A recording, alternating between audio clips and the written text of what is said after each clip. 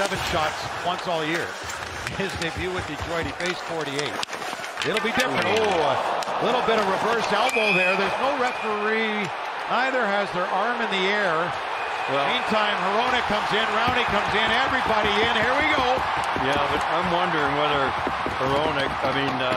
Zadina brought this on himself. I'd have to see it again. Well, it's a combination of a whole lot of things. Both elbows were there. I don't think either one caught him in the face. The middle of the back did.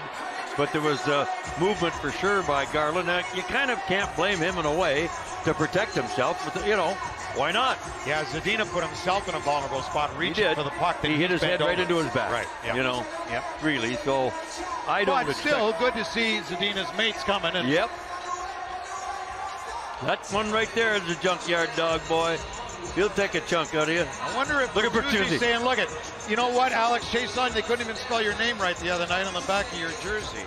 That's probably what Bertuzzi's chirping him right now. That smile that Bertuzzi's got on his face is, if you're down on the bench, it's because he's a very scary smile. You know he's coming after you if he gets a chance. And Horvat decided to go after Big Rasmussen. Rasmussen didn't expect it. And that's one thing that Big Michael needs to learn in this league. They're going to come after you, and you better be ready for it. And if he's ready for it, he's going to get the advantage over a lot of people. A 5-minute penalty is being assessed. There's Chason's name last night.